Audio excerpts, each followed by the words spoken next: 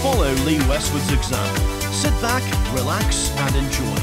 Welcome to Programme 5 of a series where a quartet of world golfing stars travel to 7 cities and 8 magnificent courses around a country where golf continues to boom in popularity. And our gang produced their own behind-the-scenes travelogue while trying to win the Shui on Land China Golf Challenge. Last time at Jade Island in Beijing, Ian Poulter moved back into the reckoning with a birdie. Tournament's first par 3. Now, though, the Chinese capital is left behind as we jet east to the Liaoning Peninsula and the 5th venue of this unique event. Just arrived in Dalian, getting off our lovely private jet as usual. Thank you, Dorothy. Thank you. Filmed again, as per usual. What a lovely plane. VIP.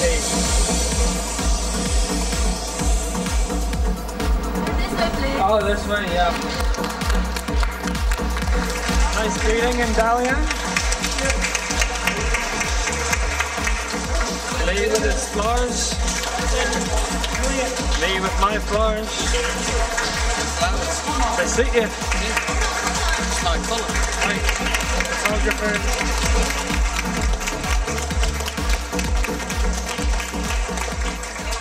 Nice greeting.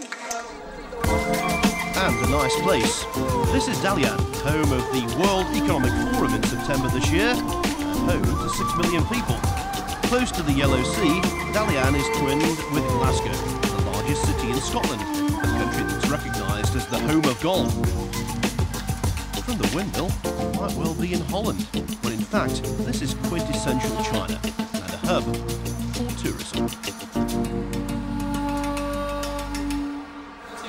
As usual, the reception at the airport was outstanding, and the mode of ground transport to the hotel was, for want of a better word, entertaining.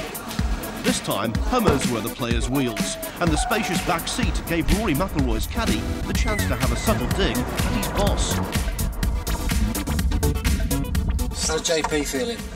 I'm feeling very good. I'm very looking forward to tomorrow, the golf three holes tomorrow, because we need to get the front nine over fast. And then once yes, we start, JP, we're not playing so well. And then we start the back nine charge. You know, we've given them all a nice lead. First hole this morning for you was good. Don't worry, you can't reach the bunker. You hit it left of the bunker, thankfully. This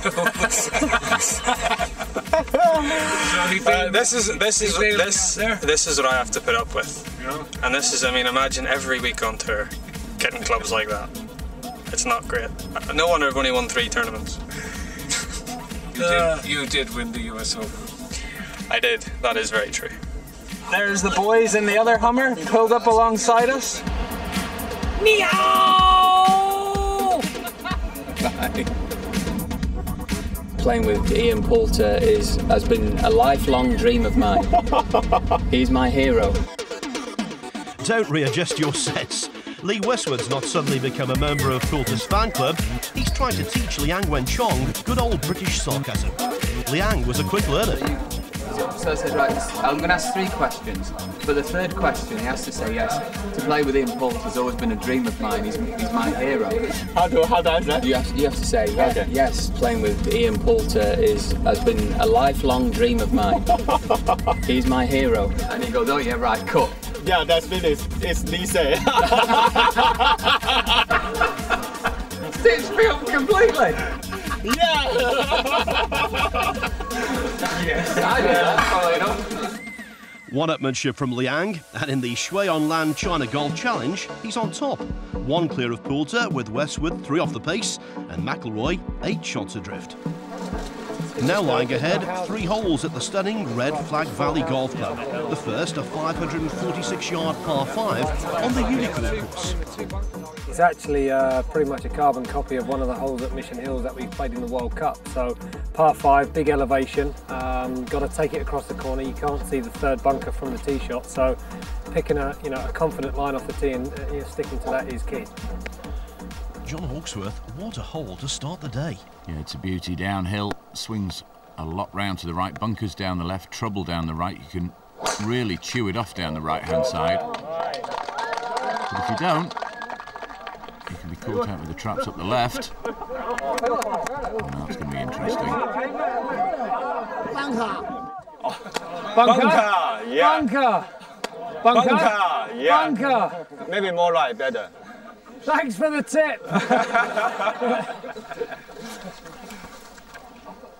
I thought that was a pretty good line myself. I would have taken that. So would I. It's a little misty today, John, but the scenery around here is absolutely breathtaking. Oh yeah, it's incredible. You get out onto the golf course and have a look round. Is he going to go further right? Just going a touch left. Hang on. Well, that's pretty good. Lead down. Only, oh, what miss? Really perfect. Good job I towed it. Very perfect, says Liang. Now Westwood, he knows he can chew more off down the right hand side. It's hard to hit it over the trees because it's a blind tee shot where it lands.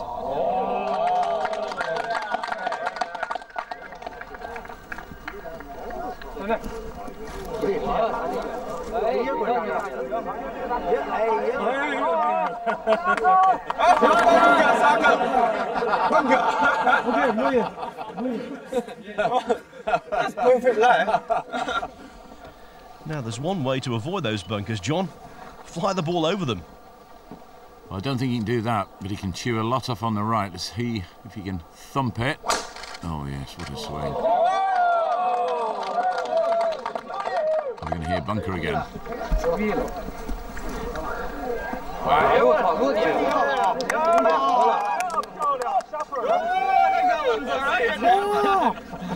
There was a bit of pressure on that tee shot for me. I was like, I don't want to lose this. I want another double and triple. The audacity of youth. If you wing it up there, you're coming back. Yeah, exactly. You've almost got to really pick a spot in the trees on the right-hand side that we're playing over and just commit to that and sort of ignore the rest of it. But I thought I did a good one there. Now, this is a tough shot. It's lying okay. This is a small green downhill, 240 to the pin. It's a little bit further round to the left. The trees eat in, and there's a bank on the right that'll throw it away. Good contact. Wow, what a shot from Liang. Maybe on.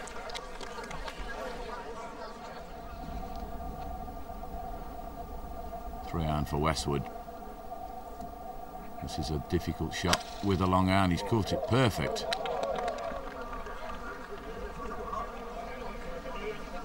Well, bunkers aren't a hazard really, are they, to these two guys? So how exactly did he play that? The balance factor there in that shot, is there anything different in a normal shot? Do you have to keep the lower half slightly quieter? Yeah, I try and keep my legs slightly quieter. I do that by pushing my knees out to sort of make more of a brace position, and just try and keep it smooth and maybe the short swing just a little bit shorter on the backswing. Good shot from McIlroy, 5 iron down the hill, half a club short. I'm a little bit on the downslope as well, so the ball is actually going to come out, a little bit low. So I'm just going to have to try and nip it clean, put as much spin on the ball as I possibly can, and I'll take 3 feet the other side of the hole. Well, Poulter just hit his second shot slightly out the heel. This is where he's finished. Ball on a slight downslope, pitching uphill to a pin he can't see the bottom of. Green will throw the ball left to right, but if he gets this to about 8 feet, he'll have made a pretty good job, but this has got to be played so precisely. Watch him accelerate the club head here.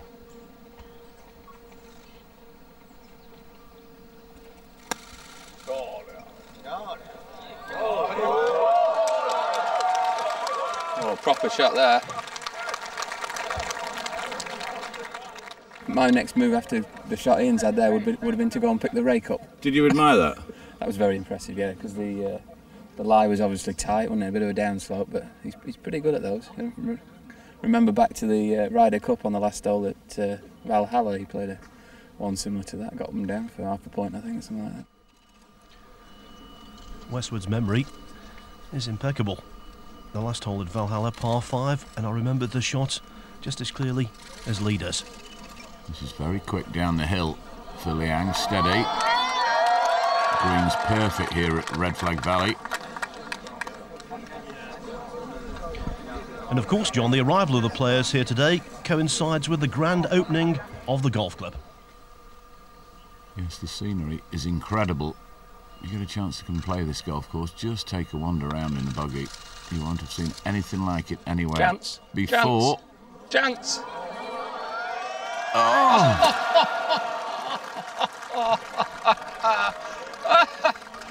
Oh, you're killing me. Hang on, let me have another look, because for 1 minute that looked like missing. I think it's fair to say that Lee Westwood on the greens in this tournament so far is not having the best of fortune. Great effort. 3.5. Yeah, McIlroy, poor first putt. This is fast downhill. Not a lot of borrow. 6 over par, and he's still 6 over. Comfortably last. And when you've made as many mistakes as he has on this trip around China, the last thing you can afford to do is to 3-putt. Well, this man's renowned for his putting. Let's see the line of his stroke. For his birdie. A rare miss. And a little bit wafty, wasn't it?